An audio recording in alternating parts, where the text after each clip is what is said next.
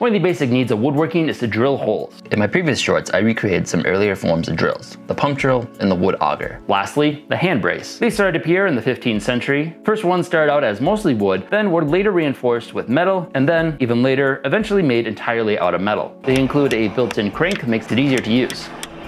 Adding the simple crank mechanism takes the drill to the next level, where both the pump drill and auger had to stop periodically, either to rewind or to adjust your grip. The brace allows a continuous single motion, which helps prevent the bit from ever getting stuck, allowing you to continuously drill.